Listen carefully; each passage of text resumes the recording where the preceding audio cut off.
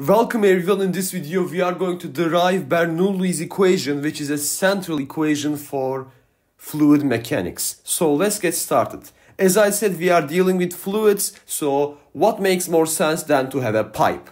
And we do have a pipe. Maybe we have an entrance to our pipe like this. It continues to some length and then it takes an upward turn like so. And then continues for a while again. And it is closed.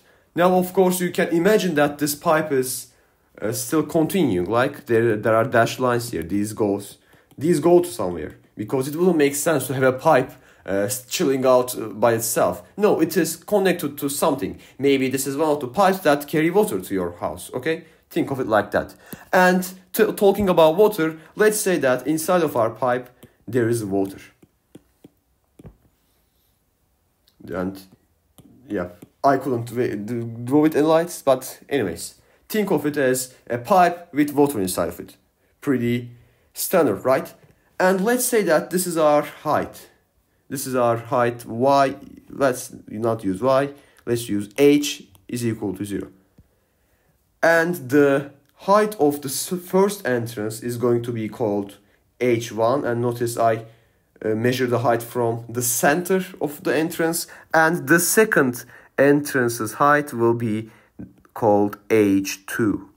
Now the water, when it passes through the first entrance, it will be traveling with a speed of v1, and not to forget it, this area will be a1, the cross-sectional area of the first entrance.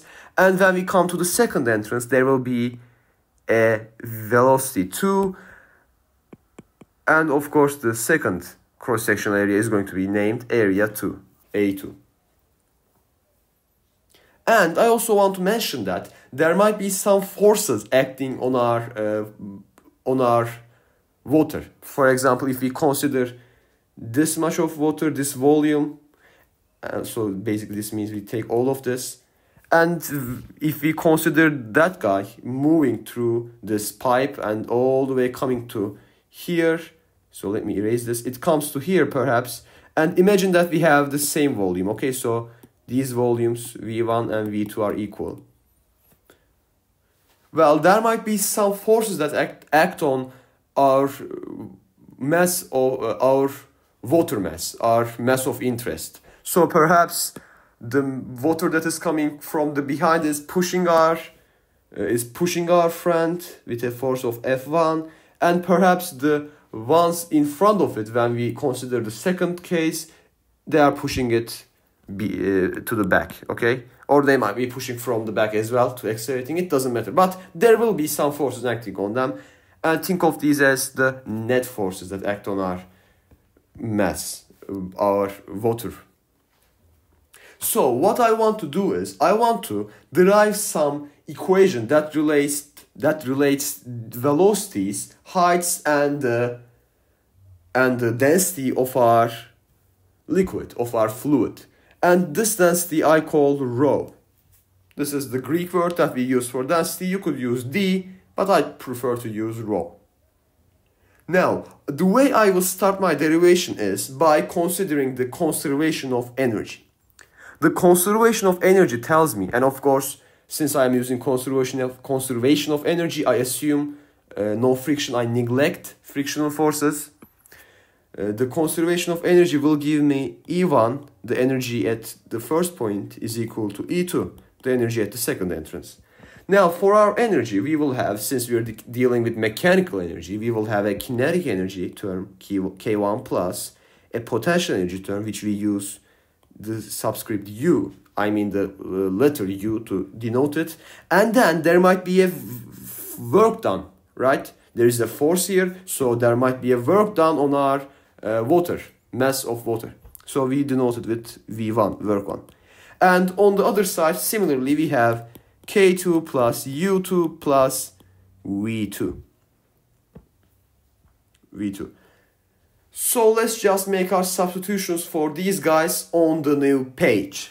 So here we go. We had a kinetic energy 1 term. We had K1. Well, K1 is going to be, using the formula for kinetic energy, it is going to be 1 over 2 m velocity squared. Well, for the first case, we have V1. That is how we define the velocity. So we have V1 squared. Plus, we have the potential energy. Well, what potential energy are we dealing with? We are dealing with gravitational potential energy near the surface of the Earth. And for that, I derived the formula in one of my previous videos. You can find it from the cards right now. And using that formula, we know that the gravitational potential energy near the surface of the Earth is mgh, the height. And in that case, that height is h1. Plus, we have a work. Well, what can we say about the work? It is simply going to be force times the distance. Don't think about dot products. We don't need to complicate things. And you might be worried about the direction of not the direction of the work, but is it positive, is it negative? Well, think of it as the force or the distance have it inside of it. So we consider their directions while we write it. So it takes care of it, all right? Don't worry. We have the first force, then F1 times some distance it should act on. And I will call that distance this guy, x1, right? We consider some volume of water. I call that volume of water, that corresponding length, x1. And similarly, we can call the other length, the one near the other entrance, we can call it x2. Or the exit, I should call it. It's not an entrance. We exit from there. So we have F1 times x1, right? The distance. Force times the distance will give you the work for our case. This should equal the total energy for the second situation. So we will have again a kinetic energy term, which is 1 over 2 m. But instead of V1, we will have V2 squared plus mgh2 plus f2x2. And notice I use the same m on both sides because I said here that we are dealing with the same volume of water. This is called the continuity equation, continuity idea. This basically means that if the volume of liquid, the volume of fluid that enters is different than the volume of fluid that exits, well, we can't have a proper flow, right? For a flow, what exits should what enters should exit. So what goes out is equal to what comes inside, which means V1 is equal to V2, so mass 1 is equal to mass 2, which we can just call mass. And also, let's even call this V1 and V2 V. Alright?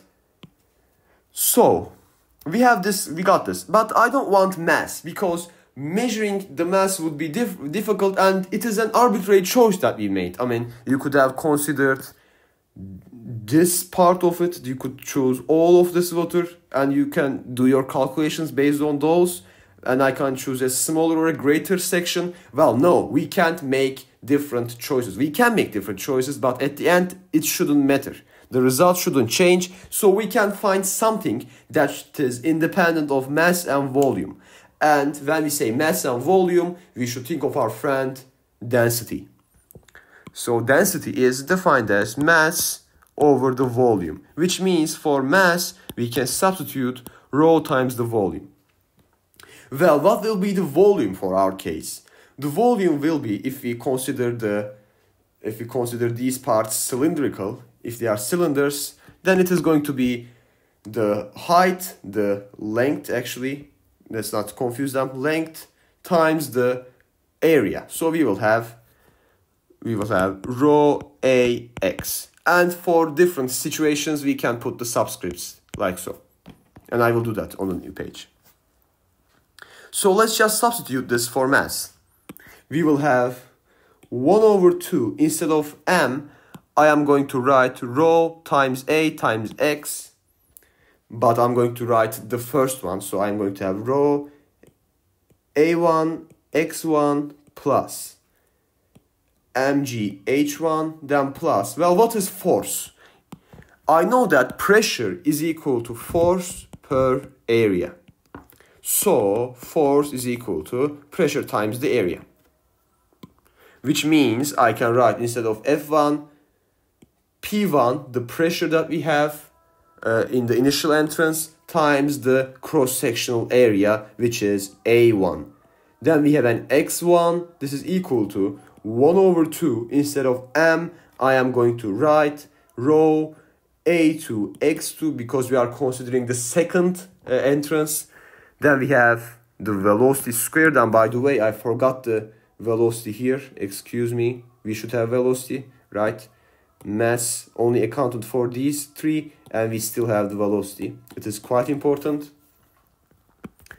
Plus we have mgh2, and then for f2 we will have p1, I mean p2, a2, and then an x2. So I will make a bold claim, and it isn't very bold. You will understand why it isn't very bold. I claim that a1 x1 is equal to a2 x2. Well, why is this correct? Think about this for a while.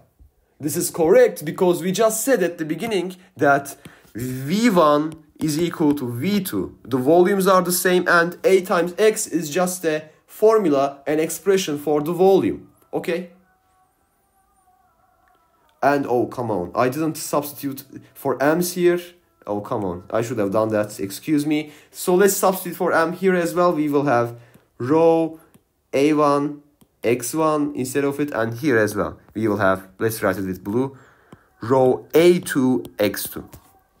I am sorry that I forgot it, but I did it now. So we can simplify by ax then, right? We can divide both sides by a1 x1, and a2 x2s will cancel because they are equal, which I do. We have a1 x1 cancelled, we have a1 x1 cancelled, they cancel here, and as I said, a1 x1 is equal to a2 x2, so this, and this cancel as well. And then what do we get as the final result? We get 1 over 2 rho v1 squared plus, we have gh1 here, and remember the rho here, I wrote it on the new line because I forgot to substitute for m. We have rho gh1 plus the pressure one is equal to 1 over 2 rho v2 squared plus rho gh2 plus p2. And this is actually Bernoulli's equation. This is a very powerful equation. This can help you to find solutions to a lot of problems in real life, and I will actually do a couple of problems in the next videos about this. So this is it. We just used conservation of energy to derive Bernoulli's equation, which is central to fluid dynamics. If you have any questions, please write them in the comment section. I hope to see you in another video. Until then, take care.